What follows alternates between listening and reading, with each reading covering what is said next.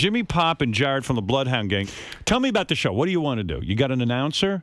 And then you want to get on the air, and do you want to play music? Do you want to talk? What do you want to do? A little bit of everything. And can I introduce you to the announcer we were thinking about for the show? Yeah, go ahead. His name is Mark. He's they call him He a works bagger. at the grocery store near us. All right. Hey, so here, step up to the. Now, this is your announcer. This is our announcer. Mark. Right. Yeah. This is a Mark from the park, a.k.a. the bagger. Hey, Mark. What's going on, Howard? How you doing? Now, you sound like you'd be a good announcer because you have a different sounding voice. Yeah. He's very unique. Very identifiable. Your name is Mark? Yes. Mark, now, have you ever done professional announcing? No. No. Tell Howard your real name. I'm the bagger. All right. The bagger. The bagger. And you work at a grocery store? Yes. All right. And tell me what your responsibilities are. Just bag groceries and get carts. Okay. And when you get a cart and you get groceries, do you get tips? Yes. You do.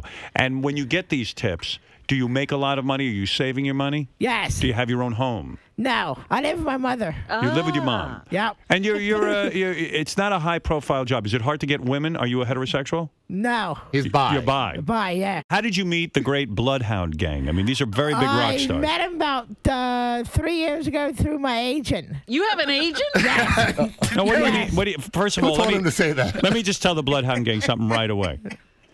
A, this guy can't be your announcer because he's my announcer. This guy's a genius. We don't even deserve a show. Forget you. You write your own show. Yes. How old a guy are you? I'm 30. All right. Are you a fan of the Bloodhound Gang? Yes. You are. And Yes. did you go to their show? Is that how you met them? Yes. Yes.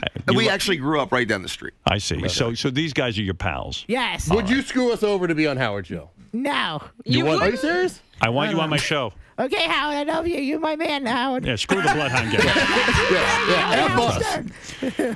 Let me tell you something. Why would a grocery bagger have an agent? That I don't understand.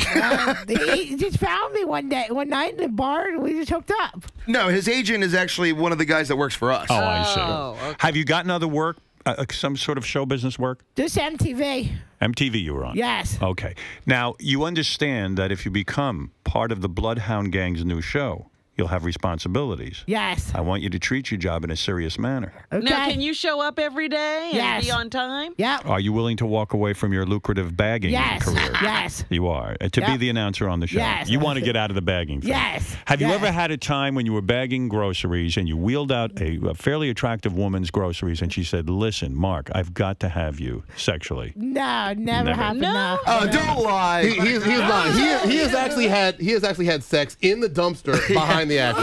With a man or a woman? A woman. A woman. How'd that happen? How many women have you had sex with?